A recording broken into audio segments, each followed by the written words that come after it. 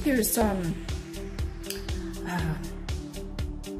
misconception about food, about calories. People are consuming, especially about calories that people are consuming that they are not even aware of. And today I wanted to share with you a few of the items that you are eating and you are not aware how many calories that you are putting into your body. And perhaps because of that, you are not getting the body that you want. I wanted to bring some samples, okay? So you have an idea. This is a chip, bag of chip. I better not say what name because I might get in trouble. It says 35 chips gives you 270 calories and 50 grams. The number, when you measure it, 35 chips doesn't really equal to 50 grams. It's probably equal to 100 grams. Unless the chips, which I put in here, unless this is one size, or maybe they include this size. So don't look at the number of chips that you're consuming. Weigh their total amount. For example, this is 50 grams. And 50 grams, I count the number of chips in here, and there are only 20.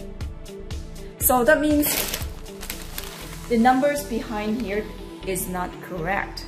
You might, that's what I used to do too. I love chips. And I look at it, 32 chips equals to 270 calories. That's more or less about 10 calories or more, a little bit more for each chip.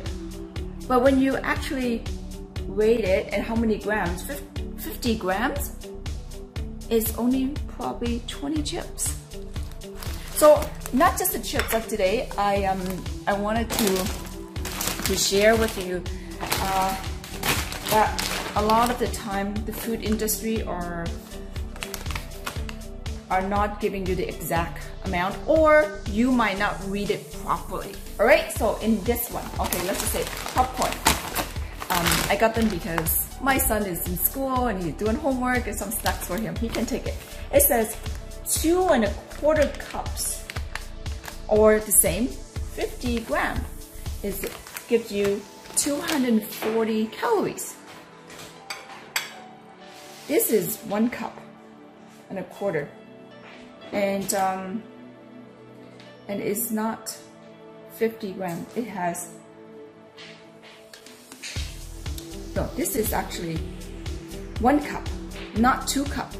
So when it says, this is actually 50 grams. However, it says 2¼ cups or 50 grams. That means 2 of this is 240, give you 240 calories. But 2¼ cup doesn't equal to 50 grams in here when I measure it. So that's misleading. Again, weight it with a scale. You can get a scale like this from any stores, and it's more accurate than the bag because they want you to eat more, and then telling you that it's not actually the amount of calories, is less than what it says. Alright, so something I want you ladies or gentlemen, when you eat chips, really pay attention to how many calories that you're consuming. I know so many people love chips, and they sometimes tell me, I love chips, a little bit chips, but I could not get rid of the tummy here. Maybe because you're eating too many calories.